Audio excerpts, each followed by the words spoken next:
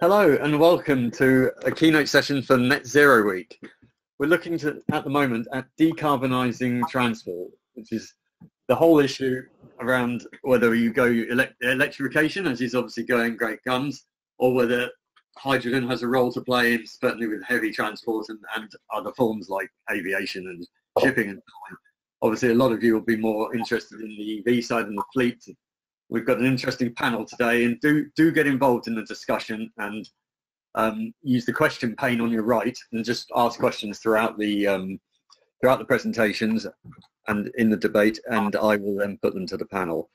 So to kick off, we'll kick off with Andy Eastlake from Zemo Partnership. Andy, give us the background. Thank you, Tim. Hopefully you can see my slide there now. If you can confirm that, Tim, just that the slide is showing. Yeah, no, absolutely. Great. Decarbonising transport.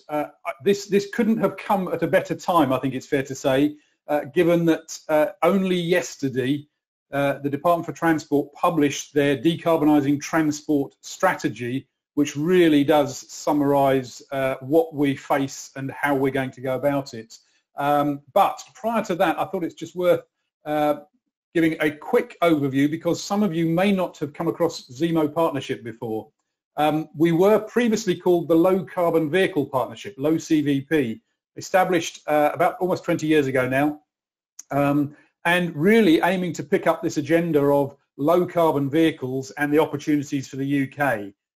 But obviously in those days, in 2002, 2003, we were talking about hybrid vehicles. I think the Prius had just been launched, and there was really very little in the way of alternative fuels. Electric vehicles, I think, were in the dream space.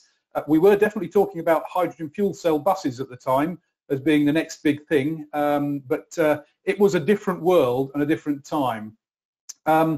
We were set up to bring all of the key stakeholders together, and I think that's a theme that you'll hear through today, is about this principle of partnership and working together that is even more important now than it was 20 years ago. But the aim is within the partnership to bring the people who provide the vehicles, the people who control the policy, the people who use the vehicles and energy, and indeed people like the academics and the thinkers and the environmental NGOs, all around the same table to grapple with the issues. And we've been supporting the government's agenda for that period. Now, the way we do that is to actually build the communities with a common goal. And the common goal we've all had behind us for the last, since 2007, has been the Climate Change Act. And in 2007, that was set to reduce the greenhouse gas emissions here in the UK to 80% of their 1990 levels by 2050. And that was what we were working with for the first 10 or 12 years of our existence. As many of you will remember, in 2019, the UK was the first economy to commit to a net zero target. Net zero means there is nowhere to hide. And I remember the days when everybody thought they were part of the 20% that didn't necessarily have to decarbonise. And now everybody's in the same boat. Energy, transport, industry, buildings, you name it, agriculture, we've all got to get to net zero. So what we do is bring the communities together, we build the evidence base and look at the research, and then we get involved in developing the policy. And we've been very closely involved with the Department for Transport and BEIS around these things. And then the other key piece, and part of what we're doing here today, is really accelerating the market based on solid and sound understanding of the problems and understanding and development of the policy. We can then accelerate the market at the right pace and in the right direction to actually deliver that. And the way we do that is through our range of reports, all of which are publicly available. But let's get into the meat of today. Yesterday, the government, the Department for Transport, issued their Decarbonising Transport Plan. This has been a plan that's been long in the gestation. Many of us have been working on this and waiting for it for quite a while. But it does really represent a step change in how transport will be considered and how we will work together. And I think that's the key point to deliver on the net zero agenda. It's 16 months of workshops and submissions and consultations, and it feels like I've been involved in every single one of those. I don't think I have.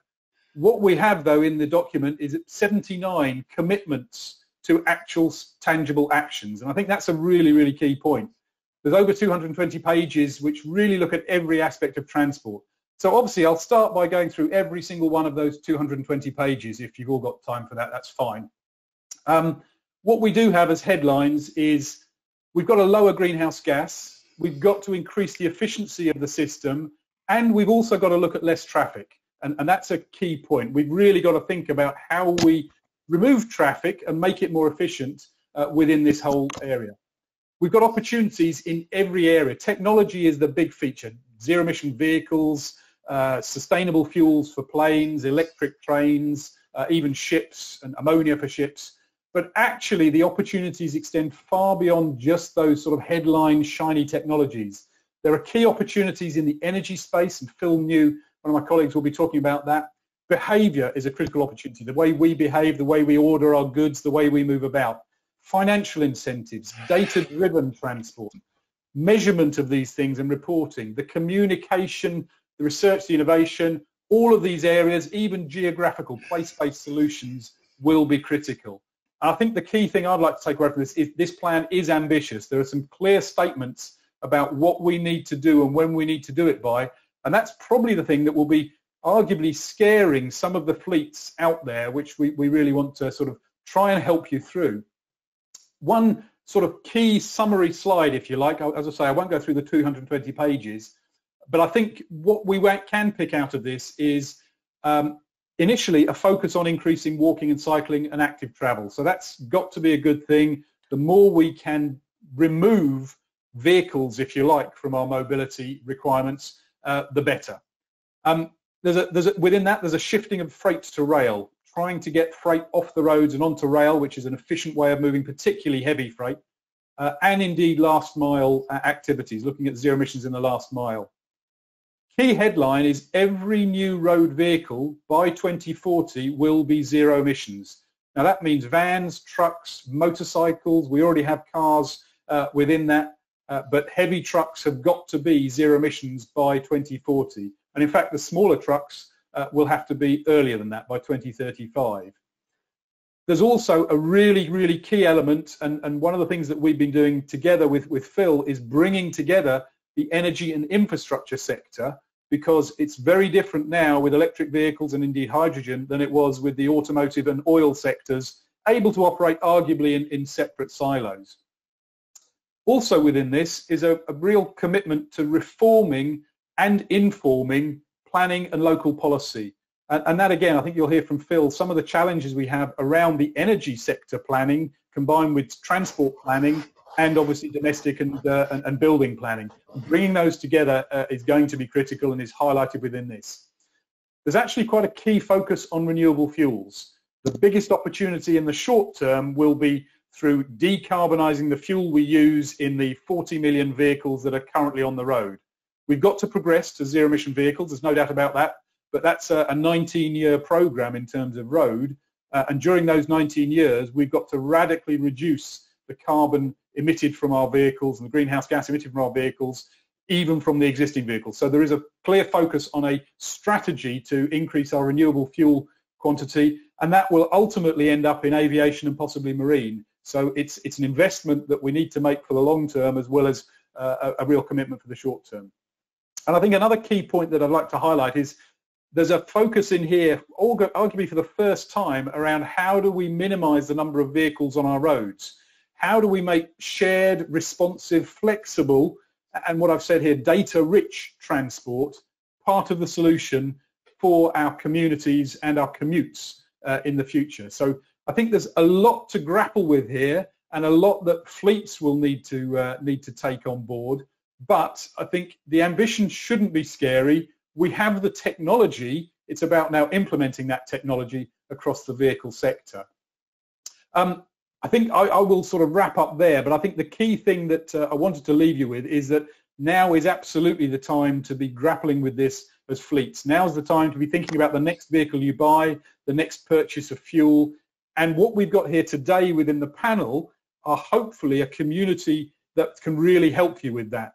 What the government have done is give us a framework of legislation and indeed a framework of collaboration. And this webinar today and the community, the panelists you see in front of you, are part of that solution to helping fleets with every aspect of how they decarbonise.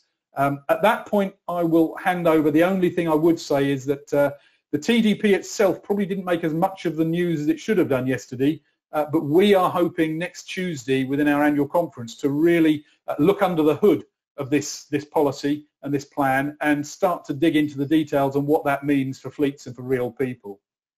I'll stop there and hand over, I think, to Phil New, who's been working with us, and we've been working with him around how we join up automotive and the energy sector. And I think Phil can treat you to some of his thoughts in that sector.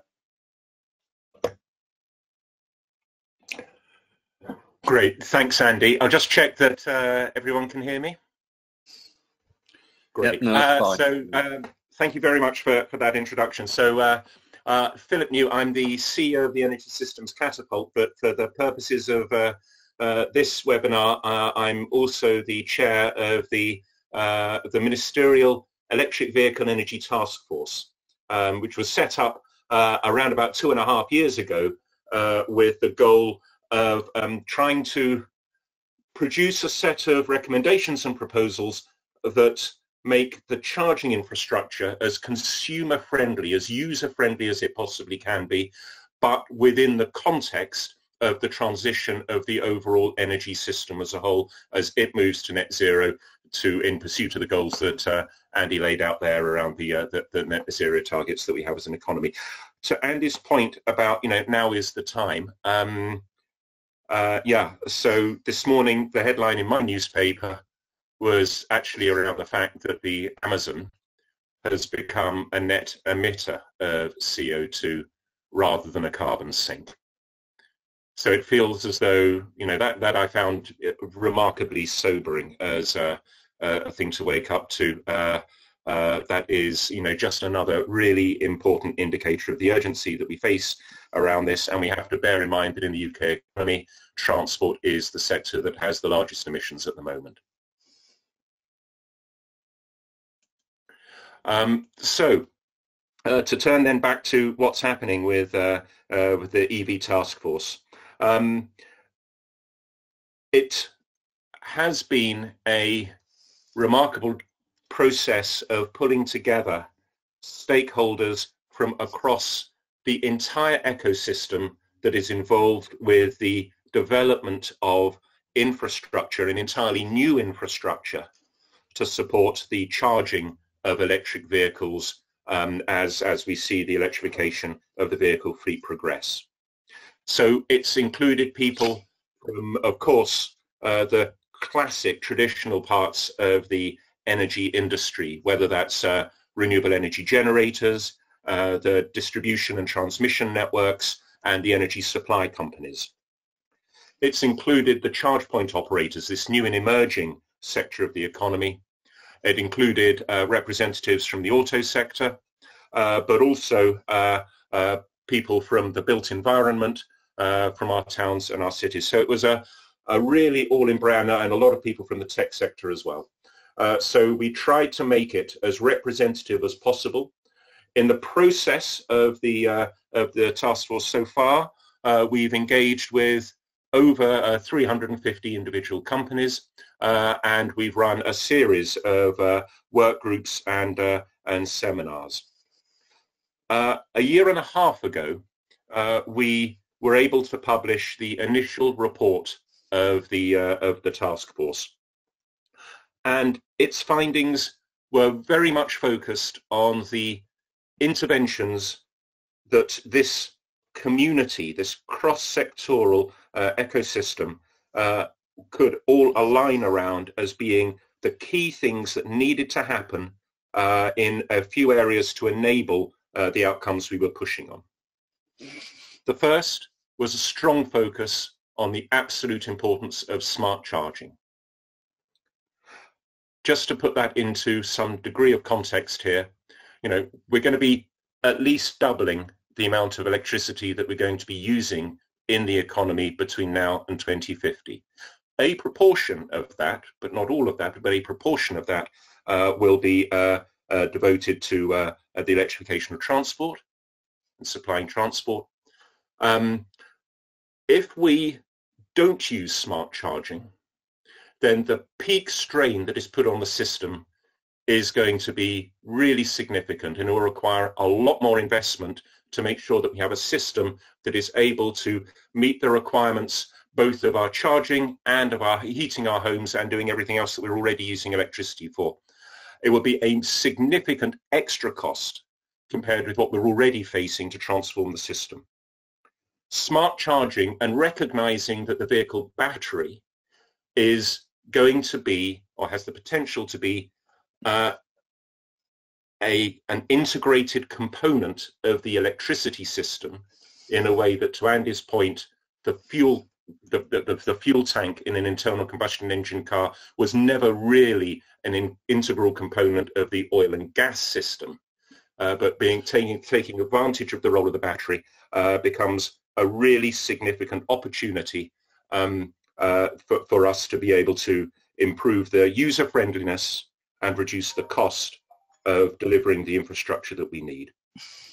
Aligned with that, another major theme was interoperability, making it as easy as possible for consumers to be able to charge their car when they want to, where they want to, and with whom they want to, trying to encourage the competition front between different suppliers to be around price and service and not around other barriers that might lock consumers in and restrict their choice. The point here was to try and make the opportunity as broad as possible so that people find it as easy as possible and as welcoming as possible to convert from petrol and diesel to electricity.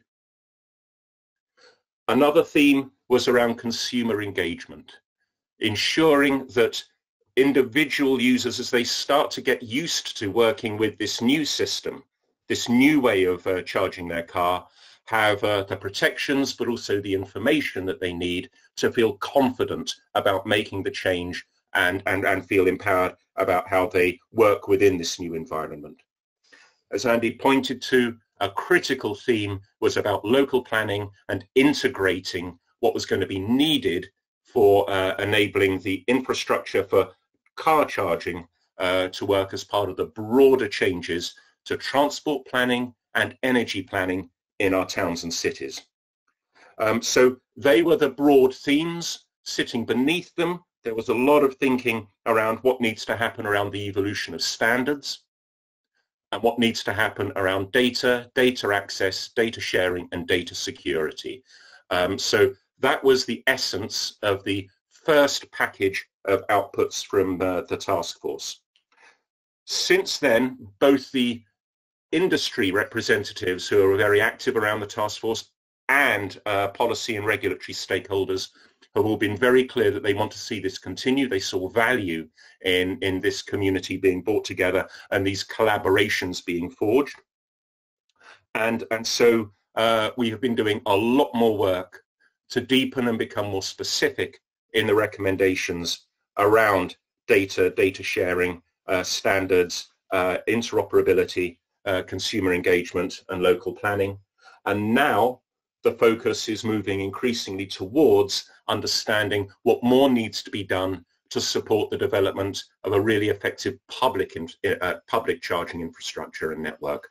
And so to that end, we are working in close alignment with the auto sector and other stakeholders to develop a minimum viable system and articulation of what a minimum public charging network would look like in order to support the delivery of the goals in the government's 10-point plan. In other words, the phasing out of sales of new ICE vehicles between 2030 and 2035.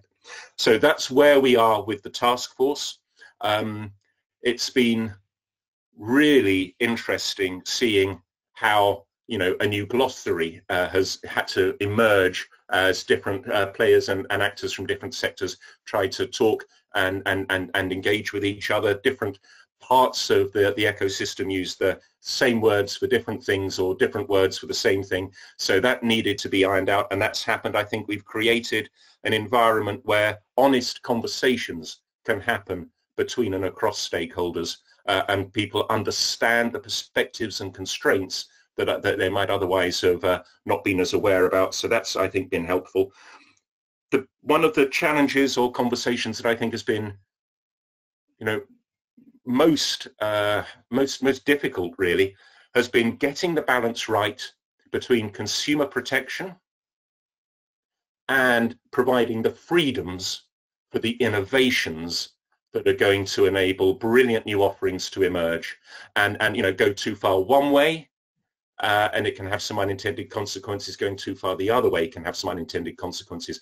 The debates around getting the balance right, the Goldilocks moment between those two extremes, or those two pressures, has been something that has lived with us all the way through, and I think is something that will remain as a live and important debate through the rest of the task force's journey. Anyway, so that's where we are. We've got a range of reports that are shortly going to come out. The most important one perhaps being around the business models and the evolution of business models for the investment of significant private capital in public charging infrastructure. And aligned with that, some work that has been done to really understand the needs of fleet and commercial operators. And from the task force's perspective, the needs of commercial fleet are really important, because to a great extent they can become the kind of the edge use case that then helps set the insights and the recommendations that can apply for the rest of the transition. If we can get the infrastructure right that works for the requirements of commercial fleets, then the likelihood is that it will work for the rest of the economy. So with that, I'll finish and look forward to hearing from everyone else. Thank you, Philip. That's great. We'll go straight on to some of the other panelists. We get Simon Pickett. Can you give SSE's view on the decarbonisation of transport, please? Hi, Tim. Yeah, thanks, everybody. And apologies on behalf of Kevin Wellstead, who can't attend at short notice today. I think it's really interesting seeing the number of conferences and events that have happened digitally this year, and the momentum we really have in this sector now in the decarbonisation and net zero agendas. And I'm sure a lot of us had quite a late night reading 220 pages and then 57 pages and all the other documents that came out. So fantastic to see it, and I think that both the Transport Decarbonisation Plan and the delivery plan have taken a big step forward in bringing to life a lot of the hard work that's been done behind the scenes by various different bodies and organisations and industries over the last 3 or 4 years. I think it's interesting to note actually some of the terminology. We released our SSE Green Print last year, and I was pleased to see that Green Print terminology kind of continue. And I think Andy and Phil both stated that this is all about collaboration. The investment has to come from private, from government, from all over the place. And SSE is wholly committing to that. So our Green Print called out £7.5 billion of investment.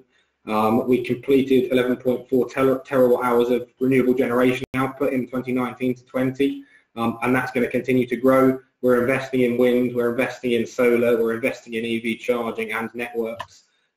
What underlines all of that is safety, and I think that also aligns very much with net zero. Everything we do must be safe, it must be good quality, it must be reliable.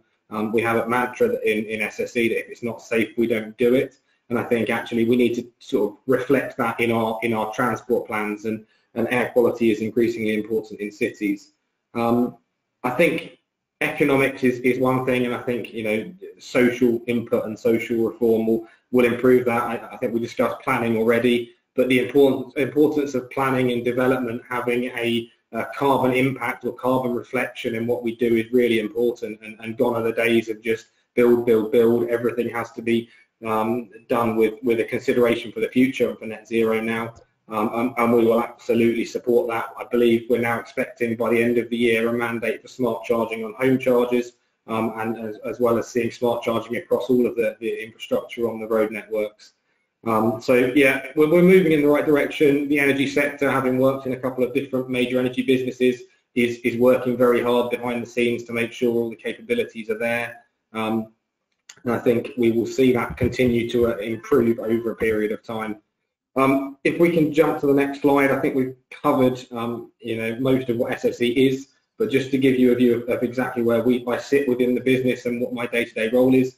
I sit in a business called Energy Solutions, so we're under the umbrella of the SSE group. So we have our renewables business, which is, I say, rapidly growing and delivering us that energy that we need to be able to see the transition and to do it in a green, clean way. We have our SSE thermal business and obviously our regulated side of the business in Scottish and Southern Energy and Electricity Networks. I think it's really nice to have those group of companies working together because it gives us the ability to do that collaboration piece and to be able to impact on all parts of that supply chain from the energy sector. But inevitably, energy is only one part of that kind of collision of transport and energy, which we're seeing, and over the period of time of the next 10 years, I think that will become increasingly intertwined, and fleets and energy companies will have much more contact. Gone are the days of turning up and fueling up at wherever is convenient. Energy will become planned, it will become more efficient, it will possibly become more cost effective, and obviously it will become cleaner.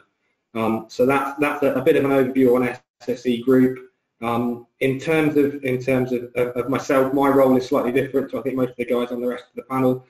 So I sit on the front line as an EV project development manager. So I'm responsible for deploying technology, which is absolutely fantastic to do it. Our focus as a business is on supporting commercial vehicles and commercial fleets primarily at the moment. So we're deploying EV hubs across the UK and Ireland. Our plans are just coming together now, and we'll be releasing some details in the near future. And we've also been heavily involved in the bus sector already. So deploying the largest electric vehicle bus depot in Europe so far, and we've got working with Go Ahead London, we've been deploying a bus to grid trial site there, which is really interesting and fantastic to see. And I think all those activities will provide valuable lessons learned and insight as the rest of the UK's fleets get up to speed. Notably, we've also committed to EV100, and I'm sure everyone who's listening is already aware of EV100, but it's a commitment by the majority, I would argue now, of large corporate fleets in the UK to electrify their fleet by 2030. I think incentives like that, or organisations like that, are critical to ensure that we do get that transition happening at pace. In terms of the second-hand market, that will probably largely be driven by large corporate fleets making commitments and putting their hands in their pockets to convert. And I think that combination of initial investment and the transition through to second-hand fleets is what needs to happen. And we see that happening kind of now. We're converting our own fleet at pace and working very closely with our fleet team and facilities team to make sure that the infrastructure that goes in today is fit for purpose in 5, 10, 15 years' time, or can be easily adjusted as things change. I think also in terms of our deployments of hubs, we're looking to make sure we can focus on those who can't easily get access to charging. So off-street parking is available for some, but not all. So where we've got commercial vehicle charging hubs, we will also look how we can append those to communities. So communities and blocks of flats and people with only on-street parking have access to more than just lamppost charging or on workplace charging opportunities. I think there's only one more point I'd like to cover off, and that is that data is going to be increasingly important. Obviously, over the next 5 years, as we connect more things to the energy network, as that demand increases, we need to be smarter, we need to be more aligned with how we use things, and we need to do things like daytime charging for fleets where they need it, or overnight charging for fleet, and then using that grid connection for others who can benefit from that, rather than increasingly adding more and more connections. I think that was actually called out in the Transport Decarbonisation Plan to say that data is going to be increasingly important, and we welcome further collaboration in that space. That's probably enough from me. I think I'll hand back now. I'll look forward to the questions. Thank you, everybody. All right, thank you. That's brilliant, Simon. And now we'll go on to Paul Ayres, founder, CDO of Connected Curb, and give us your views on maybe some of the practical issues that are facing decarbonisation. Yeah, will do. Thanks very much, Tim. Do you want to head on to the next slide? Initially, I'd just like to say thanks very much indeed to the co-panelists today, and more importantly to those people out there having a listen to what we have to say. It's a great pleasure to have the chance to talk to you all. And this is certainly an interesting day to do so, in the sense that as both Andy, Phil, and indeed Simon have mentioned, the government's announcements yesterday were far-reaching. We're incredibly pleased at Connected Curb with those announcements.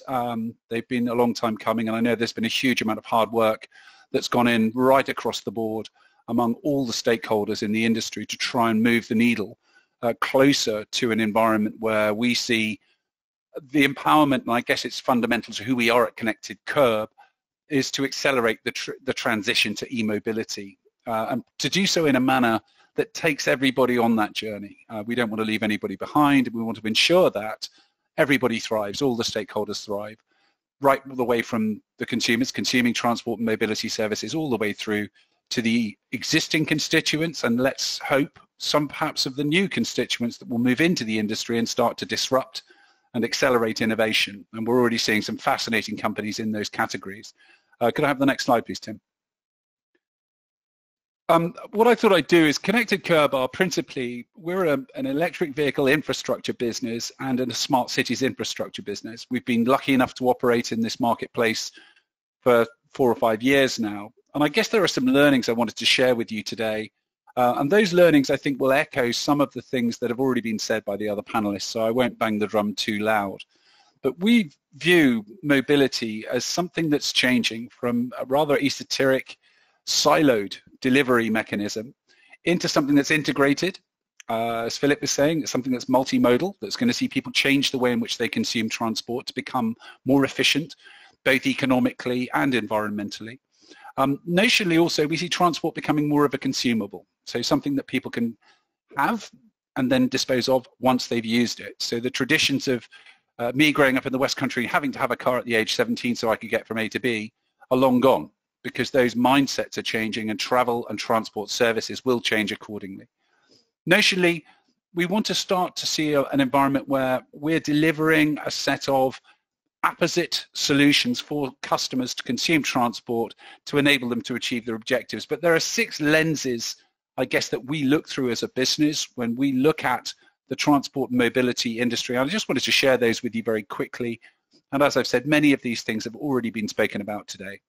But we do see conceptually this convergence occurring in mobility, where the landscape as such is driven by consolidation and collaboration. There are no more, we think, opportunities for people to be in siloed walled gardens. You have to break down that interoperability challenge and do so in a manner that most benefits the critical constituent in the ecosystem. And that critical constituent, basically, make no bones about it, is the consumer.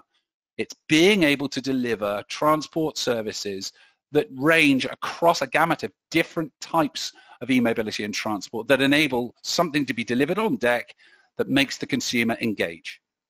And how are we seeing that happen? We're seeing it happen principally, not interestingly, just through infrastructure, which has got a long way to go, but we're seeing that enabled by digital services. And to that end, everything we do has to be connected, absolutely everything. Cars, connection points, electric vehicle charge points, assets, consumers. If we're going to encourage change, we have to put digital services at the heart of what we do. I've already mentioned the importance of consumers, but I'll bang that drum again. Because consumers' expectations are changing and because their ability to consume travel and transport services is changing, if you don't put the consumer front and center, and we're very aware of this as an infrastructure vendor and as a service provider, if you don't put the consumer front and center, you are likely to fail. So it's everything that makes these opportunities for the consumer to engage is fundamental to all the things we're about to talk about and perhaps debate a little bit later. I mentioned infrastructure earlier, I'll mention it again. Infrastructure is sadly lacking, and traditional infrastructure, first generation electric vehicle infrastructure, doesn't echo some of the ambition that the government announced yesterday. Conceptually, private charge points having to be smart charge points. Notionally, interoperability standards, the removal of these networks of charging where EV owners, and I'm sure those of you who've got EVs will know this, you have to be a member of 5 or 6 different subscription-based services in order to get a fluid experience of charging. We need to eradicate those issues, remove the barriers, remove friction, and make this easier to access. Other things that are worthy of mention. First is the speed of innovation. So I've been in the industry, I guess, 4 or 5 years. What I've seen in that time, coming from an internet and data perspective, is something that is in step with the fastest innovation markets I've experienced in my career. And so if you don't have an eye on future innovation, and Philip spoke about things like utilizing these mobile batteries that exist in cars, for example, to contribute to grid and to change the way in which grid balancing works to enable some of the ambition that we're talking about today. Things like that sound almost Star Trek-like, but believe me, they're a matter of months, if worst case, a couple of years away. When we start to see these innovations, we've to accommodate those innovations now in our planning to ensure that they can be easily embraced as and when they reach maturity from a commercial perspective and from a technology perspective. And then finally, again, we've spoken about this a little bit. One of the massive hurdles that we have to face is the transition from the government funding all of the infrastructure and all of the transition that we're talking about to finding lures and opportunities to demonstrate to the private organizations out there that make investment, private equity and the like. How do we make this a compelling investment opportunity for them? And so I think some of the work that's been done by the DFT and by the Office of Low Emission Vehicles and now OZEV has been absolutely formative in seeing what we're seeing now is an early adopter community of private investors looking to make strategic investments in the whole infrastructure that will enable e-mobility. Next slide, if you would, Tim. So moving from 30,000 feet down to some market research that I thought I might share with you. We recently conducted a study at Connected Curb. We interviewed up to 1,500 different people from across the UK, and we looked at what are the highlights that we're hearing if we want people to transition to, let's just call it electric vehicles at this point. Why is that important? If you look at the government's 10-step plan for carbon neutrality, by far and away the largest part of that sector relates to cars on the road, relates to the rolling stock and the national fleet. 300 million tons have got to be taken out, which, by the way, equates to more than all of the other 9 initiatives the government have outlined. So to that end, it's rather important to understand what is the public perception. And the public perception is 84% of people say, look, we need more charging infrastructure, public charging infrastructure, as well as private charging infrastructure. Why? Well, because a huge number of people, the vast majority in the UK, haven't got the ability to install their own charge point. They may not have a driveway. They may not be able, using the infrastructure available in their location, to install a charge point. So the burden of that falls on the government and ultimately will fall on public-private partnership. Nevertheless, 67% of people who have bought an EV wouldn't have done so had they not had the ability to charge. Other key thing that I thought I'd share with you, at-home charging is by far and away, and will continue to be by far and away, the most popular way in which people charge their vehicle. And at-home charging doesn't just mean Paul on his driveway. It could mean anybody being able to charge at or near where they live. And that means the deployment of quite literally millions of nodes across the UK that will enable ubiquitous charging accessibility for anybody that wants to make that transition to EVs and to e-mobility. And then final piece of the pie here is there's this popular misconception that people are going to go to destinations, pay 40 quid to charge their car up and have a horrible cup of coffee. Guess what? That isn't the case. The case is people want to charge their car where there's long dwell time, where the car's standing idle for more than 6 or 8 hours, where they can get a cost-effective, economically viable and effective charge that supports what they do ordinarily. Okay, so those are the headlines from the research that we conducted. A couple of other things that I guess we've learned in the last 4 or 5 years, and these are really headlines that apply to every stakeholder in the business. Front and center, consumer education, convenience and confidence are the defining factors in how you cause successful transition to e-mobility. And let me not disavow you with anything else. That is the most important thing we collectively can do: educate the consumer, incent the consumer, support the consumer, and change consumer behavior. If you do that successfully, everything else will flow. Next thing, if you're going to spend all this money putting infrastructure in the ground, for goodness sake, grasp the opportunity to use other technologies that will equally support different service delivery.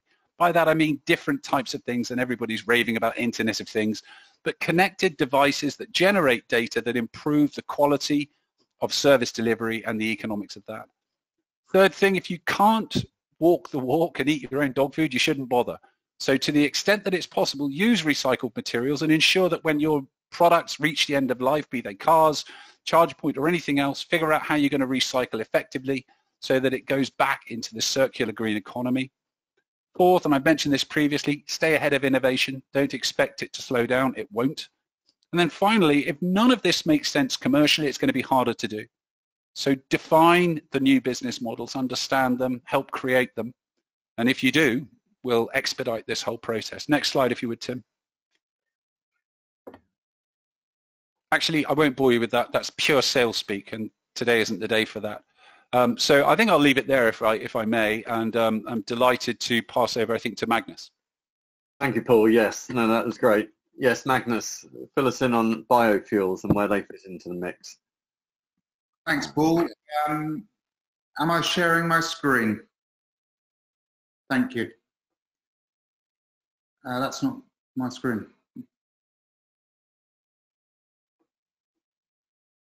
Hello, Tim? Sorry, it's just there's three Magnuses there, oddly, in the attendees. You've obviously logged in. Right screen, wonderful. Thank you very much, Tim. And I'm very honoured and very pleased to be invited onto this panel to talk about transition pathways to net zero. And what a wonderful day to be doing that post yesterday's announcements by government. We see this transition in short, medium and long-term perspective, as all the panelists have said, and we see that advanced fuels have a phenomenal place to play within transition from where we sit today, which not quite at peak diesel or peak fossil, to a net zero world of 2050, and hopefully hitting some of the deadlines for that. Magnus, I don't think your screen's showing. Okay.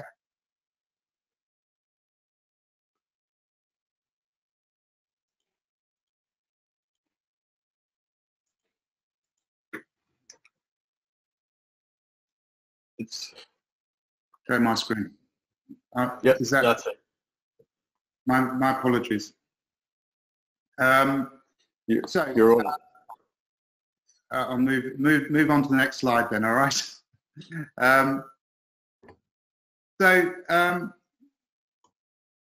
We all want to make a difference today. That's been echoed both by government policy and everything that we've said today. We have targets and we need to provide some solutions, and obviously what we've heard from the other panelists is that there's a definite applications, but there is a runway to get to those points. There's infrastructure to be built, and there's pathways to be trodden in order for industry and business to make the right choices to net zero. Obviously, we're all passionate about decarbonising both fleets and transport networks, along with other power provisions. And really, that's where we see the role of advanced fuels, and that's what we do as a business. So the current solutions that are out there, government has mandated a bio-blended diesel to start that pathway. We're well into the 13th year of that inclusion. We then have drop-in diesel replacements like green DHVO, which substitute fossil diesel for renewable sustainable fuels. That's kind of a here and now solution with no capex requirement and very light infrastructure. And as I said, there's a short, medium and long term. The short short-term application of that is to support the transport network, both commercial fleets and the rail infrastructure networks, to pathway to alternatives. But it gives us a here and now, an immediate reduction in our carbon intensity of those networks. We then have LNG or biogases. Once again, those have their place to play, and that we've seen the rollout of that technology, and sadly sometimes showing that as we transition, we need to make sure that the infrastructure is robust in order to take on the challenges. I think we've heard from both Bill and actually Simon around electricity networks, and obviously SSE's move to the renewable space and more renewable energy on the grid, allowing for a lower carbon intensity for electric vehicle charging, but then also can fill up the need for the infrastructure to be put in place to allow that. And where we as a business see the transition, or the transition on the larger vehicles, would be the hydrogen networks, and hydrogen being currently probably grey, but in the short and medium term, renewable hydrogen's probably taking the slack for the larger vehicle classes. So this is kind of a sort of what percentage of GHG saving, or how quickly do these alternatives get us to the net zero goals?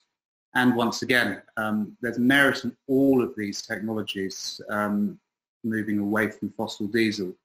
However, as I said, as we transition to electricity and hydrogen and biogas, in the interim, we need to take action now, and we need to reduce carbon intensity of our application. So the short-term application for advanced fuels will go into the road networks, the rail networks, and infrastructure and construction. That will then transition to the larger sizes of vehicles or the larger power plants, and ultimately sit in those that can't transition effectively. So it will end up being the short-term solution and end up being into aviation and marine as a long-term solution. This was just a very interesting slide that we've started to look at, and it just kind of shows where the carbon intensity is today, but not where it will be in the next 5 years of the different alternatives. Diesel being 100% of the emissions, CNG, electric EV, and then actually advanced renewable sustainable fuels actually contributing least GHG emissions within the process. So what is an advanced fuel? In this case, we're talking about Green D Plus, which is an HVO, hydrotreated vegetable oil. It's total drop-in replacement, no capex requirement within the infrastructure, and it sits absolutely side by side as a replacement for diesel rather than an alternative powertrain. Short-term solution for decarbonising in the road fleets. Two principal advantages. One is for every litre of diesel displaced, one saves 2.83 kilograms of CO2e.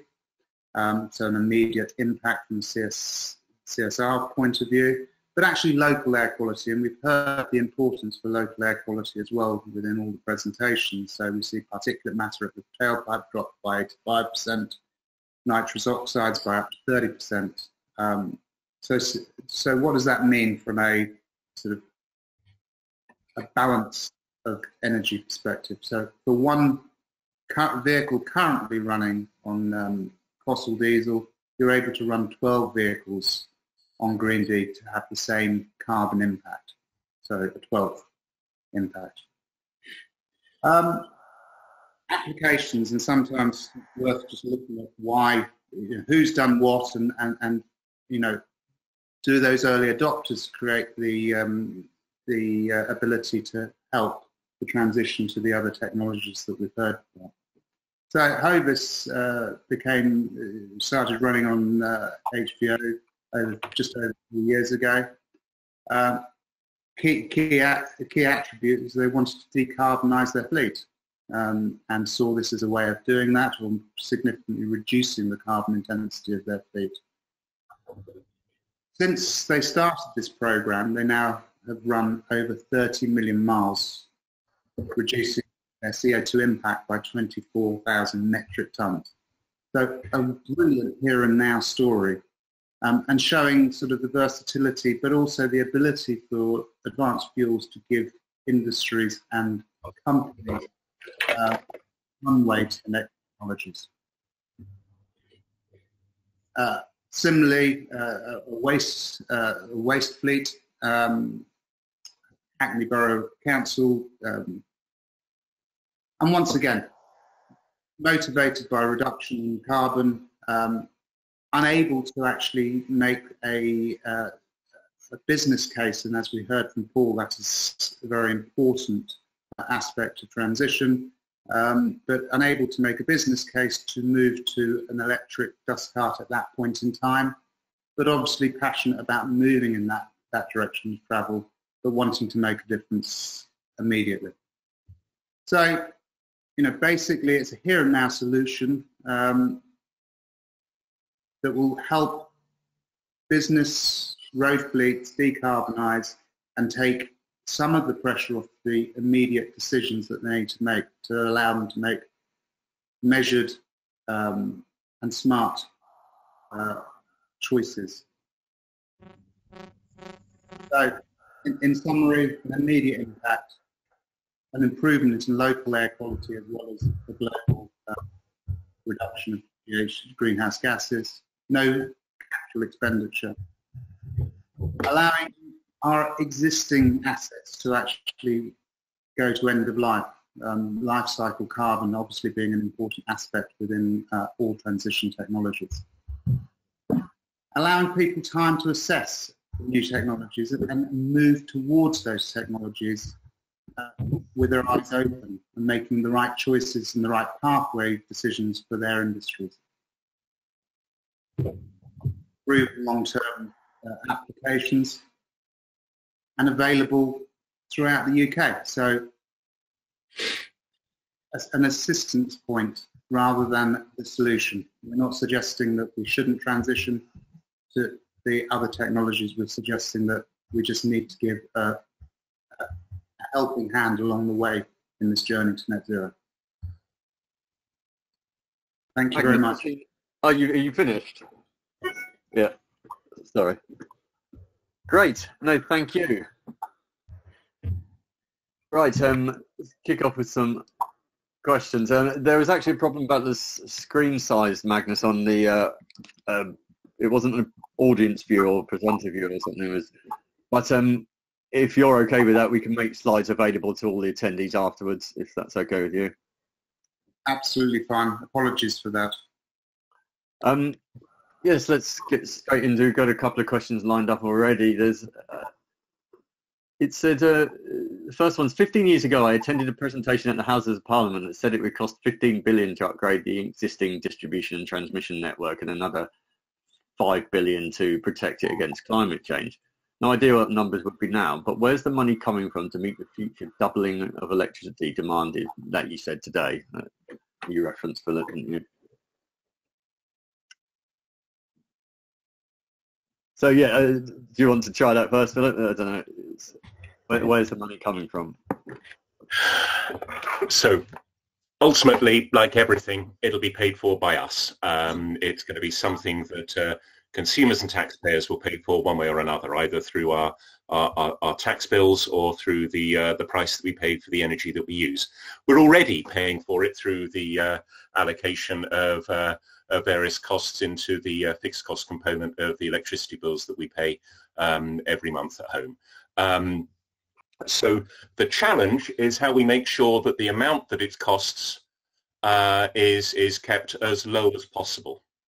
And that's where the opportunities like smart charging, managed charging, potentially vehicle-to-grid technologies, all of these things become critically important. The innovation that Paul spoke to so powerfully around new technologies emerging that will enable people to access the energy at lower cost and with greater convenience will play through. I mean, so, and we have to remember, right, we've already made huge strides in decarbonising our existing electricity generation. So we've got about 10 gigawatts of offshore renewable electricity already on the. They're paid for through contracts for difference.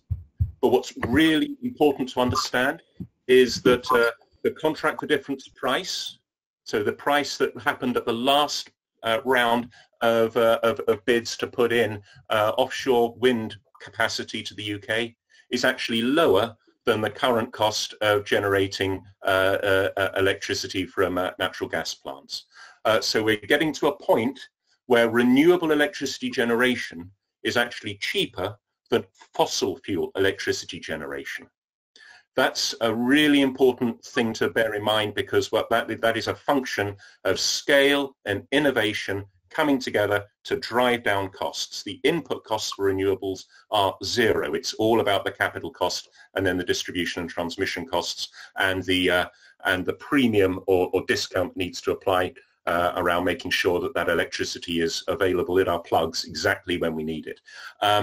So that's kind of where we are. I'm quite optimistic that we're into an environment where the generation costs are getting lower and lower and lower.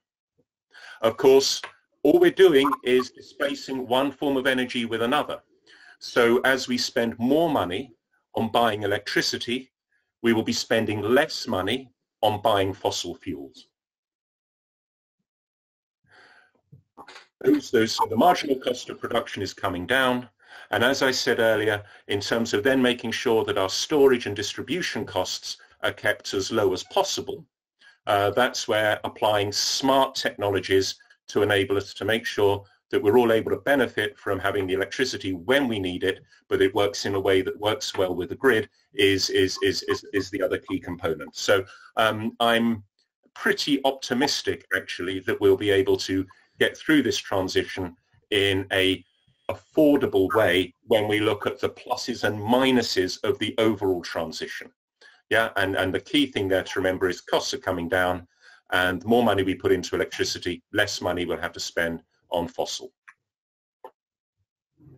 I'll jump in on that one next. I think it's first worth reflecting upon the changing nature of the networks over the last period. I think 15 years ago you went to Parliament, was the question. Obviously, a lot's happened even 5 years ago. It would probably be possible to argue that the EV transition was still debatable. It's not now, but the requirement on the networks has certainly changed, and the way the networks are operated has certainly changed. I think actually we'll see over the next 5 to 10 years increased private investment in assets connected to the networks, and I think it's worth calling out activities like the opening up of the IDNO, Independent Distribution Network Operator activities, which is driving competition in those networks and driving in other finance and investment options.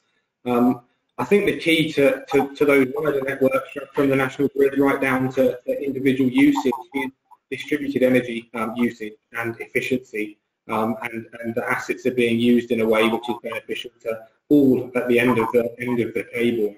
And I think we're seeing that. Our business, my business title actually of our business unit is distributed energy, and that the whole system thinking approach is central to what we do. So everything can't be done in isolation. You know, fleets, energy, rail networks, aviation, they're all aligned in some ways in the technology, and we need to make sure that the way we deploy those networks is benefiting everybody. I think that's a key point to make, and I think the deployment of smart tech and data will underpin all of that. You know, knowing what an asset needs, when it needs it, and matching the generation, which is obviously far less consistent if it's not just burning things, if it's waiting for the sun to shine or the wind to blow, measuring and monitoring that and distributing that energy to the right assets at the right time, and buffering that with batteries and storage where it's suitable, and that will help us ultimately, hopefully, keep the costs under control. And then, as Phil quite rightly pointed out, the actual primary input is free. It's only the assets we've got to pay for. So we're not paying to buy something, mine it, refine it, and then burn it. We're just collecting it and passing it through. So in theory, it will continue to improve. So one of the aspects of the future scenarios is the vehicle to grid charging, and you mentioned flexibility there and so on. And obviously using this vast array of EVs everywhere, whether in fleets or domestically. I just didn't know if any of you had experience of what people's attitudes are, because obviously the battery's a large part of the value of the car, and do you really want a third party charging it and discharging it, without your knowledge and so on, and are you comfortable with someone else doing that? I don't know, Paul. Yeah, sorry, Paul. No, go on. Or maybe he's not connected anyway. Okay, carry on. I think from my experience in the various vehicle to grid projects I've looked at, I did some early work with Nuvei, who were an early market entrant to the sector, and obviously with our Northumberland Park work with Go Ahead. Actually, the impact on the battery of vehicle to grid is, you are cycling the battery, you are having a part of the use of the active life of that battery, but it's not detrimental, it's not causing notable degradation on the battery. And if it drives economic benefit, which it can, then there's a reason to do it. I think you'll see increasingly, as the use case is proven, an increase in that. I think vehicle to grid is something that will enable people to be more confident that what they're buying and the technology they're implementing is making a difference. And I think that the vehicles will become active assets and a part of the grid. So we will less so see them as buses that are, being connected, and additionally, contrary to that, we will see buses as assets within the grid. So temporarily they're disconnected and then they're back, and they provide a load which we account for within that flexibility. And I think that will increase over time. I think it's a confidence thing, and I think also, we have to remember that the supply chain of vehicles hasn't been perhaps as quick as we would have liked. So there would have been more projects, I think, if there were more vehicles available. What do you think, either Philip or Andy, if you've got experience with what actual consumers think, or drivers rather? Yeah, I think there's a lot of really interesting projects going on at the moment. So colleagues at Cenex, people within what was the ETI and now the Energy Systems Catapult have looked at some of these aspects, and there's a number of projects running as we speak. I think a few things that are worth remembering. Number one, the power that you're transferring back and forth is relatively low power relative to the sort of consumption of power on the vehicle. I've got an electric vehicle. It's a sort of 100 kilowatt rated, but as a vehicle to grid tool, it's sort of 7 or 8 kilowatt rated typically. So it's actually quite a gentle process on the vehicles, and there is anecdotal evidence that actually stabilizes and arguably increases the life of batteries rather than the very aggressive fast charging. I mean, it's all anecdotal. There's also a tension that I think is really interesting about, and I mentioned it, the strategy to try and sweat the assets more effectively. A battery is really, really good when it's being sweated. What it does is deliver zero emission miles on the road, but when it's static, and our cars currently are static 96% of the time, it's actually less valuable. So we've got this tension between, let's say, a taxi that you want to be running and doing zero emission miles as much as possible, and then the opportunity for vehicle to grid, which relies on it being plugged in for quite a long period of time. One of the projects has incentivized people for how long they plug in, so that as long as they can guarantee to plug in at, say, 4 o'clock and be there available for the peak, and then able to charge up until 6 o'clock in the morning, you can generate some revenue. But if you only plug in and you need your charge at 5 o'clock in the evening, actually you're going to pay a premium for your electricity. So there's some really interesting tensions here. Should we have this extra battery capacity on the vehicle that's being carried around, or should it be in homes and go for a smaller, should you have 15 kilowatt hours in your home and 15 kilowatt hour less in your vehicle so that you use that? It's a really, really interesting space. I think it'll end up being a blend of everything, as all of these things do. but certainly the principle of using the battery as, if you like, as much as possible is definitely the way to do it. That's what it's there to do, is to really service the energy transfer between where it's generated and the mobility, and how do we best do that.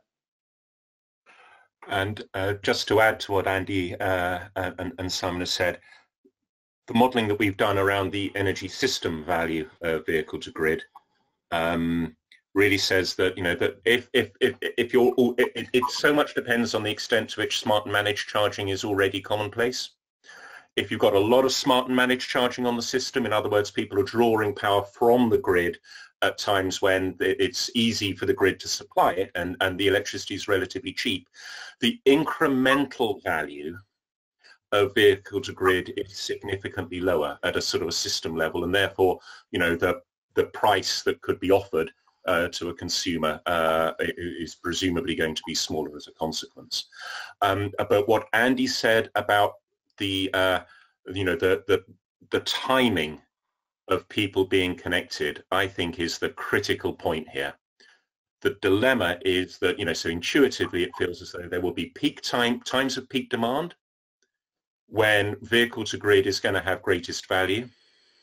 But, you know, there is a reason why there are times of peak demand. And so a lot of people will be not that particularly driven to plug their cars in at a time of peak demand, because it's peak demand time for a reason. And that's a sort of a central dilemma here around just understanding what the incremental value of vehicle to grid is. Smart and managed charging, no brainer, absolutely critical. The incremental value of vehicle to grid is yet to be really demonstrated and understood, I think.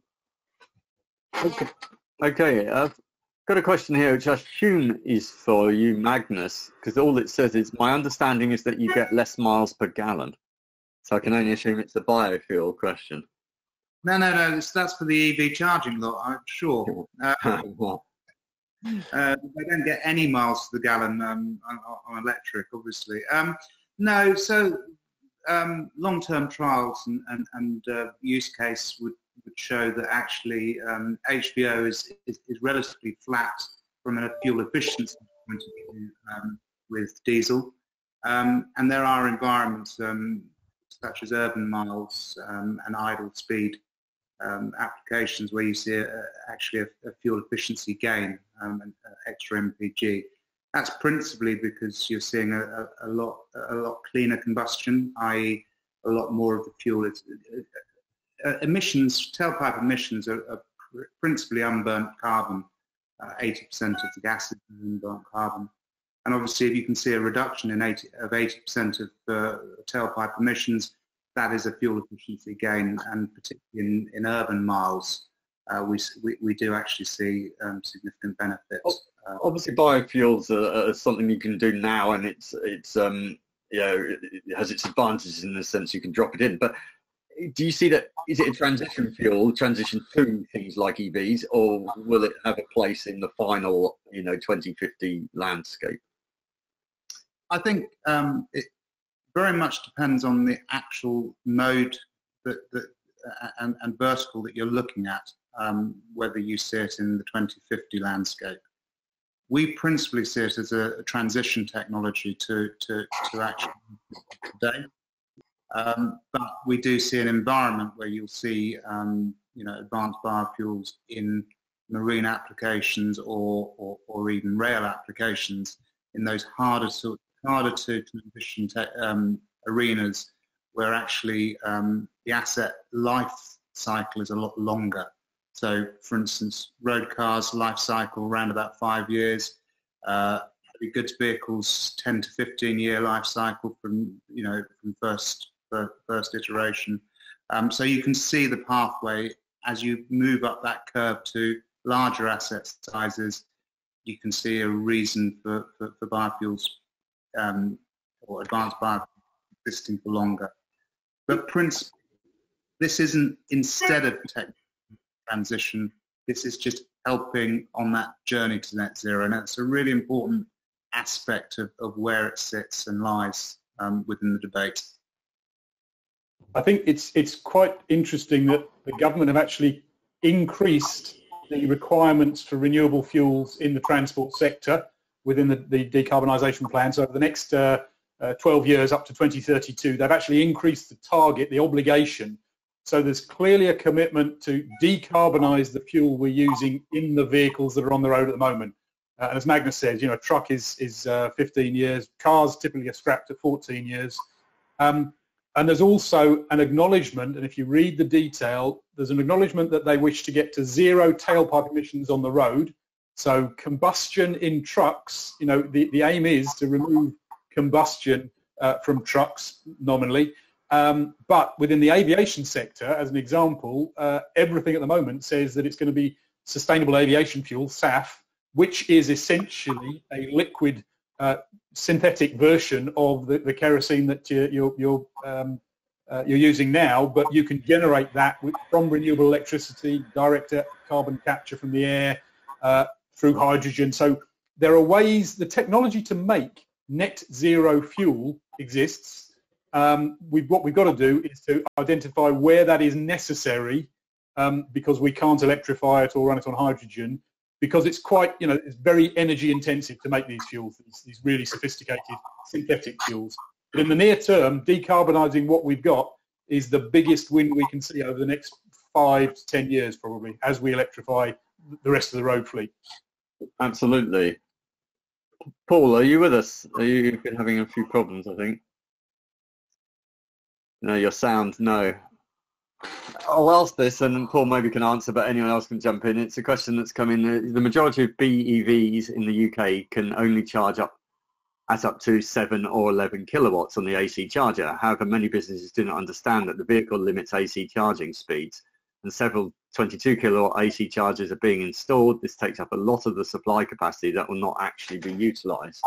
Anyone wish to comment on that? Are you on, Paul, or not? Yeah, it's a shame. Yeah, I don't know what he's... I think I wouldn't actually agree. Most of the, all the BEVs that you buy today will be at least 22 kilowatt AC and will be 50 plus, typically 100 or plus kilowatt DC charging capability. The early days, there was some... I drive a range extended vehicle that is limited in its AC capacity, but I bought that 7 years ago. So 7 kilowatts is typically all you can draw on a home charger. So that is typically what you will be getting, unless you go to 3-phase in your home, which is an expensive upgrade usually. 7 kilowatts is the limit for your home chargers on an AC vehicle. 7 kilowatts, I mean, average mileage is something like 20 miles a day, which is about 3 kilowatt hour, about 6 or 7 kilowatt hours. So you can charge up your mileage overnight in an hour from a standard home charger. More than enough capacity to do that at a beneficial time for the grid. But the cars you're buying today will charge much more rapidly than maybe some of the early ones that they may be referring to, I think. I think that would be my take on that at the moment. I think just to add to that, I think it is, the point behind the question as well was the installations going in might not always be fit for purpose in some cases, and I think there is a real importance in a proper collaborative approach between what's being designed for a location and what's actually required. And I've had, as someone living on the front line and talking through those operational deployments and charger installations, I've had no end of conversations of the kind of reality of people go, biggest, best, fastest, put the top-notch thing in, and you say, is someone going to be parked there for 9 hours? It doesn't matter how fast your charger is, they're going to be there all day, so they're blocking your charger. So I think there's probably a bit of education in the facilities and fleet space to make sure that we're doing the right thing as organisations. And when we're installing our own chargers, I had a conversation in regards to a railway station a long time ago. And I suggested that probably, even at a commando socket level charge would be sufficient, and actually 3.5 kilowatt split 7 kilowatt chargers would be fine for the solution. And I was, harangued about putting rapid chargers in a big long line, and I said, well, the cost of that is just not realistic for commuters. And actually the average mileage, I think we mentioned there, Andy, of people driving to and from a location like that is 5-10 miles. In half an hour or an hour, that even on a slow charger, that you've got enough to cover your daily mileage. There's a real education and a real importance in ensuring those assets that we're connecting are exactly what they need to be, and that we're not going for, you know, the Rolls-Royce solution when we can get away with a Mini. Briefly, Andy, the chap who asked questions come back, he said, please can he name those cars that can take 22 kilowatt? I've not seen many at all. Even Teslas don't do more than 11 kilowatts an AC charger. ID3 can only do a 7 kilowatt on an AC. So it's...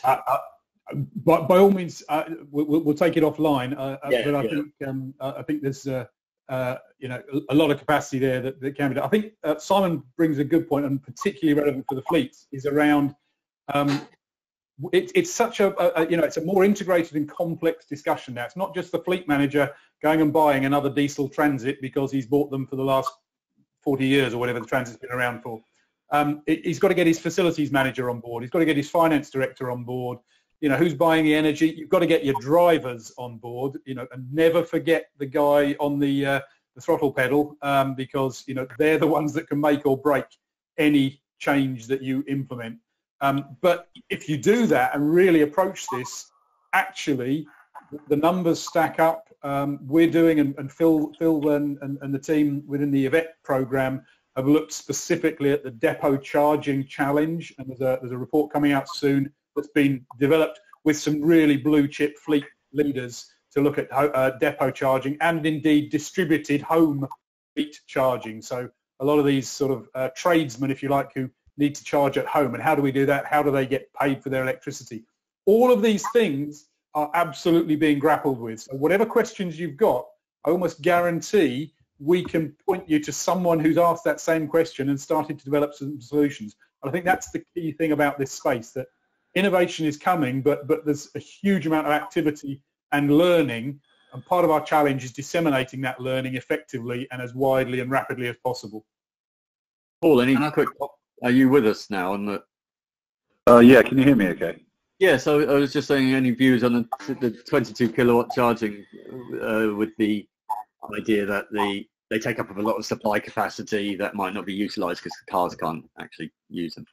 Yeah, I mean, there's a popular misconception that if I plug in at 22 kilowatts, I'm charging at 22 kilowatts and there's no local load balancing going on, which is a popular misconception that we should myth bust right now.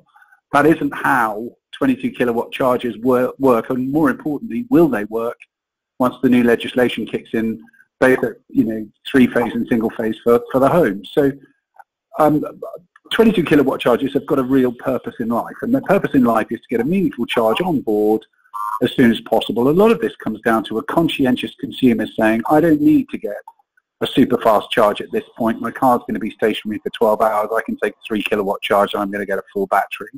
Versus somebody who says, I need a priority. And there is technology that we and other CPOs employ today that does local balancing to grid, where we're able to manage a number of different charge point capacities from a single feed from the grid. And so I think that there are the requirements to have a balanced network right the way through to, you know, 150 kilowatt and above. But it's to look at how best you facilitate that mixed opportunity of charging based on the location of the charge point and its likely utilization. So if you're going to face facts, if you're at a major index of connectivity, it could be a motorway service station or a major intersection where you've got a sort of a forecourt for charging, that's going to need mass capacity. If on the other hand you've got 22s deployed to enable a cluster of different charging opportunities closer to where people live or work, I think 22s are great and they have a purpose in life and they satisfy that purpose in life very well. So I don't see them as an over drain on the grid. I see them as a necessary evil that enable people to get a charge when they most need it so that they can get from A to B. The key here is to make sure that we're using technology to optimize the available grid capacity and to Flip's point, to do so in a manner that makes sense so that we're not having to over-invest in infrastructure when technology can take the burden of that load balancing away. So I'm afraid I don't agree that 22 kilowatts are a burden on the grid. I think, if anything, they're something that helps expedite a realistic transition to EV charging. There's another question, slightly about charging. Given the inevitable increase in demand for electricity, should we be looking at making three-phase supply into all new buildings, which would facilitate home battery storage? I believe that Germany provided three-phase for all domestic homes as standard. Is this correct? Yes, the Germany statement is correct. And again, we've heard from some of the other panelists that this transition isn't just relating to cars, it's relating to buildings, it's relating to the future of how infrastructure will operate. And so, yes, of course, in the ideal world, we would mandate in planning a whole bunch of different things. The government's already done a great job of mandating new builds to have a minimum of a number of different charge points available per parking bay. So that will come, but this is evolution, not revolution. I guess the thing that I would state here is that we're talking about a market at the moment that's less than 2% activated. We've got 98% of growth to go, and we've got to learn to walk before we can run. So yes, that's an incredibly sensible thing to do, and yes, Germany have managed to legislate faster, but I think we'll catch up, and I think pragmatism needs to be the driver, not legislation. And just to add to that, I think we're spot on there. The thing that we have to remember is that I think it's something like 85% of the houses that we will be living in 2050 have already been built. Yeah. To just reinforce the pragmatism point, the real challenge is what we do to retrofit our housing stock so that it is fit for purpose to support both the electrification of transport, but critically, potentially, in at least many parts of the country, not necessarily everywhere, the electrification of heating as well, which will put a massive further load on the on local networks and on the domestic fuse box. Philip, there's another question here that might be for you. Sorry, Tim. I haven't touched on this. Do you think that there will be an electric solution for haulage at scale in the next 10 years? If not, what will fill the gap to decarbonise heavy lift road transport? I think I'm going to defer to Andy on that. I've got a point of view, but I suspect that Andy is more au fait with. What we're seeing as the strategies coming out from the major OEMs, and certainly the insurgents, if I can call it that, in terms of the truck side, is that for light trucks, electrification is going to be the way forward. Battery electrification is clearly it's making a difference. Scania, Volvo, Iveco, Volta, Arrival all have battery electric vehicles available in the sub 26-ton space. We've now got electric dust carts available from Dennis Eagle, from Renault, you name it, and they are working very effectively. So I think electrification in the light vehicles is going to be the natural choice. Up in the heavy end, it's a question that is exercising government, and they're doing something about that. They're going to be running the Zero Emission Road Freight Programme, which is developing the plans this year. There's funding, about 20 million of funding to develop the plans for large-scale trials in the 2022 to 2025 timeframe of hydrogen as an option in heavy long-haul trucks, or overhead, or catenary, or on-the-fly charging, if you want to put it that way. So both of which are being demonstrated in various places at the moment. So the jury is out on whether we need hydrogen. And with hydrogen comes a lot of inefficiency. So you use probably 3 or 4 times as much renewable electricity once you've passed it all the way through hydrogen and compressed it and all that sort of thing. It's about 3 or 4 times as much to power your truck. So given that inefficiency or penalty in energy consumption, the benefits need to outweigh that. And the question we've got to grapple with is whether the convenience, the range that you get, the ability to charge, refill much, much faster, all of those things, whether those outweigh the energy loss. And that's, it's genuinely a question. I'm not going to pick a winner at the moment, but I'm absolutely going to support the process of finding out and scrutinise the data from a very independent basis, because that's we've got some very strong lobbies on both sides of that camp, and we do need a really independent approach to do that. I think it's worth saying, if we go for a large-scale hydrogen in road transport, there are implications on the amount of electricity we've got to deliver, and indeed where we've got to deliver it to.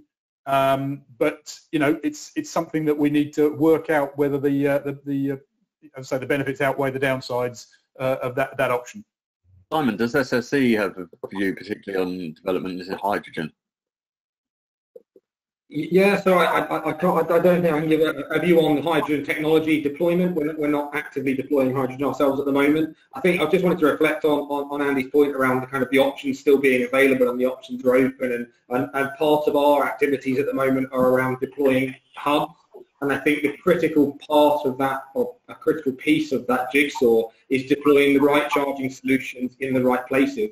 And we're doing some work with big haulage organisations, looking at heavy goods vehicles to understand exactly what needs to be deployed. And actually, there appears at the moment from the work we're doing to be sense in putting nodal points for heavy goods vehicle charging locations in specific places. And the key is giving fleets operational certainty. So, you know, if you've got the right chargers that are available at the right time with the right power rating, it doesn't have a huge impact on that kind of just-in-time delivery model. It can be scheduled in and it can be built.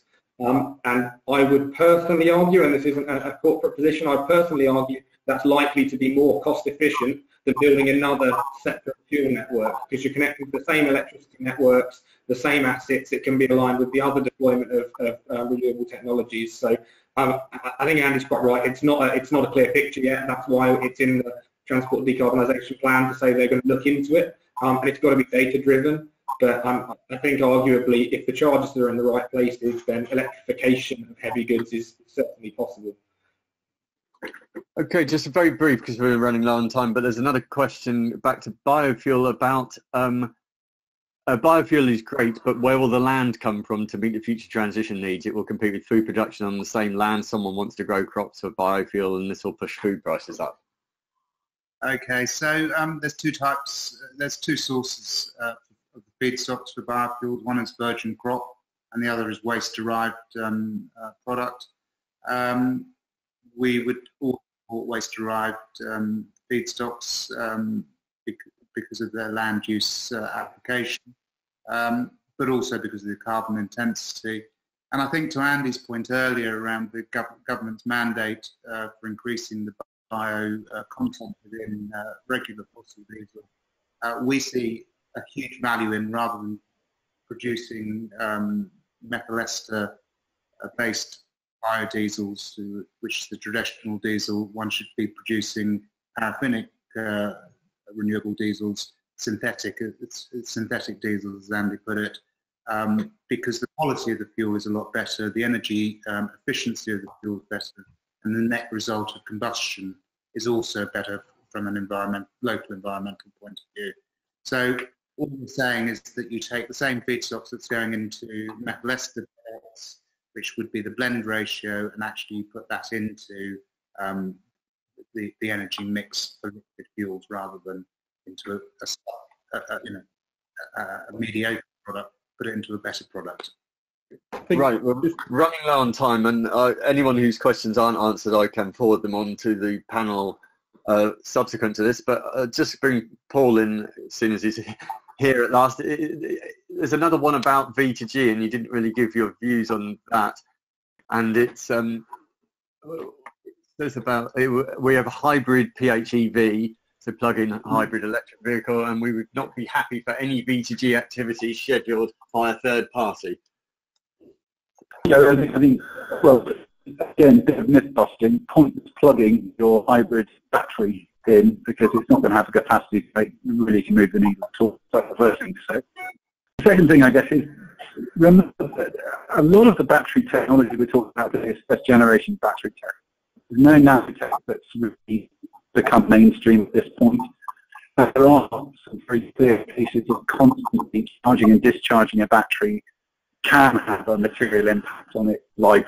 But long term, I think you have to look at the business model before you start to make opinion on the business paradigm. The business paradigm is, can I use mobile batteries in vehicles to create microgrids to supply the main grid? The answer to that question is yes.